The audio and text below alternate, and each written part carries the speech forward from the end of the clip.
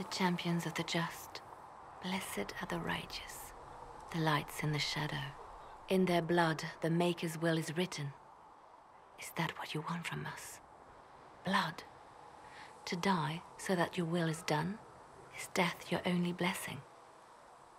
You speak for Andraste, no? What does the Maker's prophet have to say about all of this? What's his game? How is this a game? Do you see the sky? What about the temple ruins? The bones lying in the dust? Even if you didn't support the Divine's peace, you wouldn't call this right. Who could? So many innocent lives. The faithful murdered where the holiest of holies once stood. If the Maker willed this, what is it if not a game or a cruel joke? Don't ask me. I'm as baffled as you are. Then we can only guess at what he wants. The Chantry teaches that the Maker abandoned us. He demands repentance for our sins. He demands it all. Our lives, our deaths. Justinia gave him everything she had, and he let her die. People are killed all the time. If the Maker doesn't intervene to save the best of his servants, what good is he? I used to believe I was chosen, just as some say you are. I thought I was fulfilling his purpose for me, working with the Divine, helping people. But now she's dead. It was all for nothing. Serving the Maker meant nothing. Maybe you have another purpose. I could help you find it. No, this is my burden. I regret that I even let you see me like this. It was a moment of weakness. It won't happen again. Come. To work, then. We will speak later.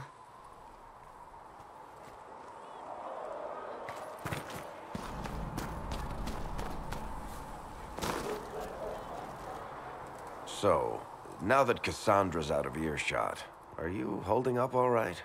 I mean, you go from being the most wanted criminal in Thedas to joining the armies of the faithful. Most people would have spread that out over more than one day.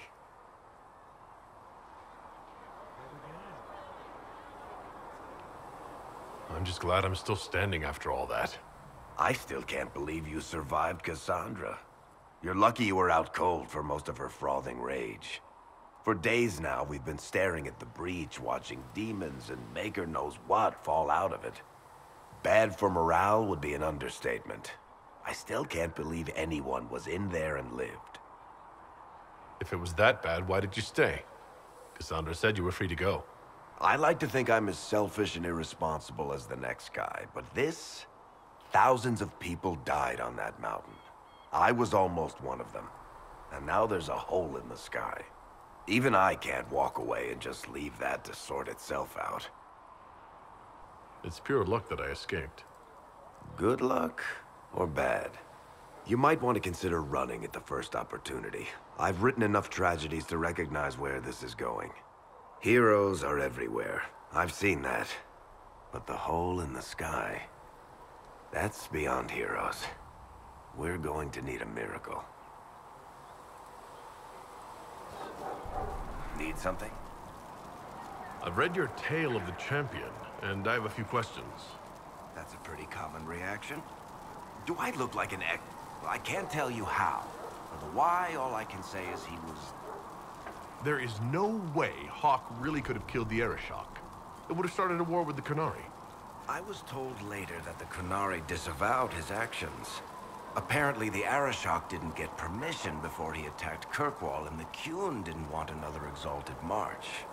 When they finally sent a ship to haul the wrecked dreadnought away, they just said, "We will never speak of this again." As far as I can tell, that's the Qun's version of an apology. Where are the rest of Hawk's associates now?